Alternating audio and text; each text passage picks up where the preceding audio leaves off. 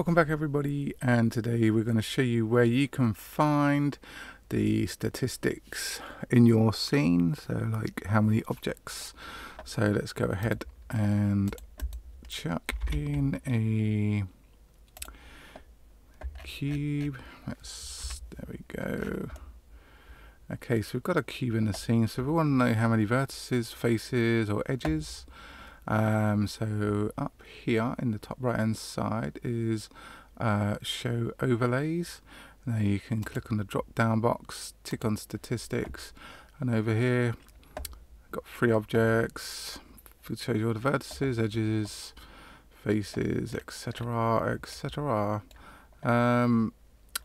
Also you can also tick right click down here and select scene statistics, and it will show you the same information depending on where you want it. It's that easy. And obviously if you just want to switch it off, just switch off statistics. Anyway, that's it. Quick video today. Thanks for watching, and don't forget to subscribe to the channel.